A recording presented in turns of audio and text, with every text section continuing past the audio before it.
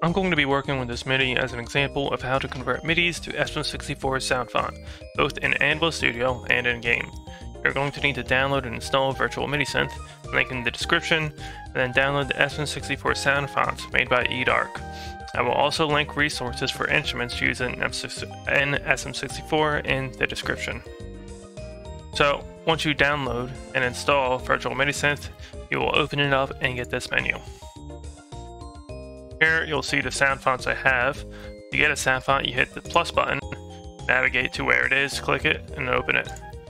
Then you simply click it, and then hit OK, and you should have this available to use. So now we'll go and convert our MIDI. So in Anvil Studio, you'll see the device here. This is the sound font it's going to use. Right now it's using General MIDI. If you want to change that, you'll have to click that, open Virtual MIDI Synth. And now you'll get the new instruments of your SM64 sound font, which is loaded in Virtual MIDI Synth. And you'll notice it'll change the instrument here.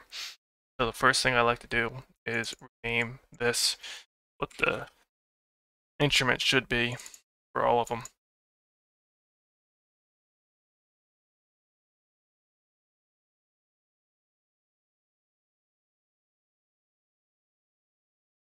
For drums, we won't convert that right away, and that's because percussion is handled differently in SM64 than in general percussion. So now that we've renamed stuff, we know what it is, we're going to go ahead and just swap these all over.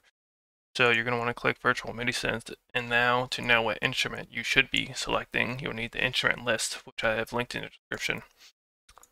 I have it here, and this is the name of the instrument as it appears in SM64. If you want a list of all the instruments in your banks, I will link the extended instrument list I use for Extended Bank C as well. You can find this here. You don't need that for now. So you will be looking for flute. Now, if you're familiar with SM64 instruments, you know that there's not always a one-to-one mapping between the original ones and what exists in this one. As flute we have is the pan flute. So we'll be selecting 28. And then as a quick check, if you want to make sure you got the right instrument, you can put a piano roll, just hit it. And then you'll notice that sometimes you'll have to do the same adjustments you have to do in-game usually. Just pitching this down, that doesn't destroy your ears. So I'll go ahead and swap over all the instruments except drums.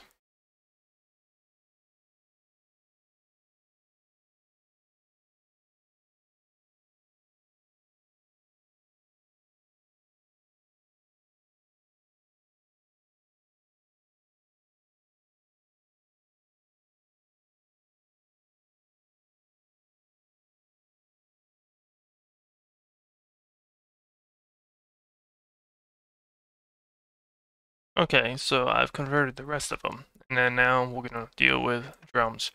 So the reason why you don't want to immediately convert drums over is that drums have a combination of instruments that are separate instruments in SM64. For example, C3, this is a bass drum. This is a snare.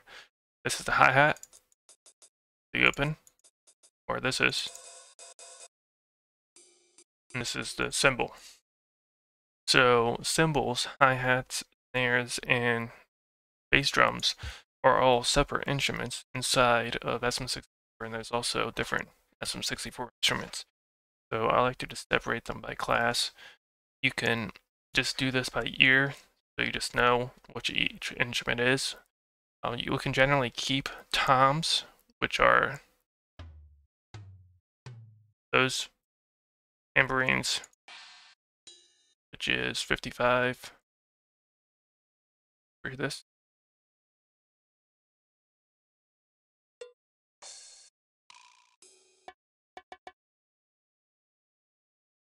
And this one. Tambourines, toms, and bongos. You can keep all of those in general MIDI. The other ones you want to all move out. So this one has snare, kick, hi-hat, and crash. You want to move all of those out. It has one tom. So you can move the hi-hats out, and then you merge them together. So you move the open hi-hats out, close hi-hat out, check with this pedal hi-hat.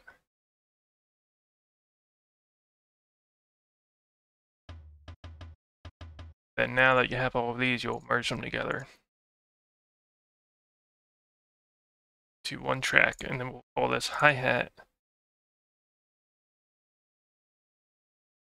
And then now we can take this, convert this to a virtual MIDI. Want to change the channel, make sure that's important. And find hi-hats, 19.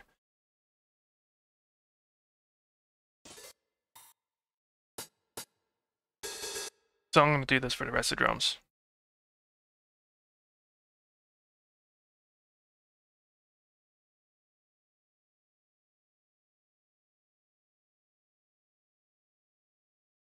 Okay, so you'll have some extra tracks from when you merged. Just delete those. And I like to do that at the end, just because it seems easier for workflow reasons. Okay, so now that you have everything separated into different channels, just want to hurry up and make sure that everything is on different channels properly. For example, I went and added this to 11. There was already something on 11. When you're on different synthesizers, they won't overlap channels, so it's an easy mistake to make.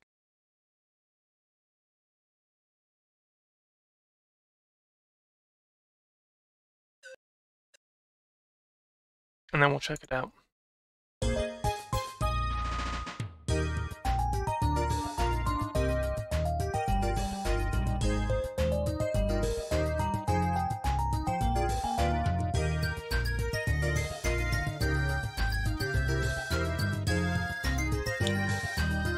So this is already way farther than what you could usually do before. Usually you had to just work with general MIDI and then convert it using SM64 to make sure that you get your balance right, and then just feed that process back and forth. Now it's way easier because you can just load the MIDI synthesizer and the sound font here, and then preview it all, do it all at once. So we'll see some stuff I want to do here, like lower pitch down the flutes. Make sure the snares and the kicks are all on the right channels and the right instruments, because there's several different ones. But that's not really an important process. You can just experiment and figure that out. Okay, so then once you're ready to import this to SM64, you're satisfied with how it sounds, you're going to want to do basic last minute stuff. So you want to make sure you save it, of course. You want to quantize everything, right? Because SM64 only reads the 8th note. They don't read 64th notes. So I like to just do it for 30-second. Usually shouldn't make a difference if your song's good. And then you want to hit repair song when you move around stuff. Sometimes it'll duplicate MIDI events, and that can lead to a lot of bloat. So you'll usually just get some stuff like this. Move unnecessary stuff. And then you want to take one more listen to it to make sure it didn't break anything when it was doing all of those. Save it and then import it.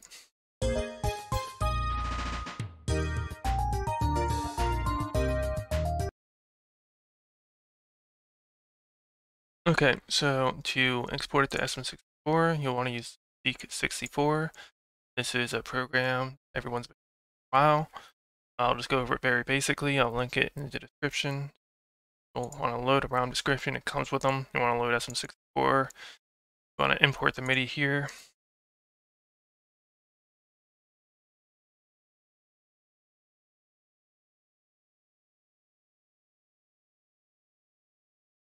It'll come with a command prompt dialog. You can see if there's any bugs in here. Usually it's pretty direct when it tells you there's a bug. And so now we'll go over what we have to configure in here to make sure everything's good. So first, you'll have a volume. I like to set this to 68 usually. And then we'll have the instrument channels. So usually you can just tell by the name what it should be based on the extended instruments list, which I have here. But what you can also do is use the sound font mapping. This second number here is the number of what it is. So we'll see here channel 0, 1B is pan flute. And then we can look at our extended instruments list and we see pan flute is 6. And so I'll be referencing both of these just to make sure that I have everything correct. So we'll change 1B to 6 and then we'll just move on. And so once you're done, you'll hit save raw. And you'll just want to name it. You want to make sure that when you name it, you type .m64 yourself manually. This is because the save type is an asterisk, which means there is no save type. And the tools recognize the .m64 file extension only. And so now we'll want to preview this. You'll want to make sure you select the right bank. I use bank 12 always.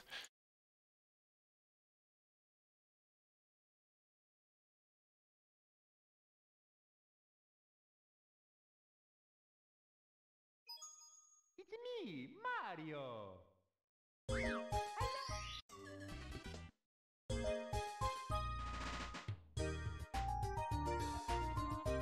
And it's that easy. Being able to use the SM64 sound font is a huge advantage. It almost sounds exactly like it does in Anvil Studio now.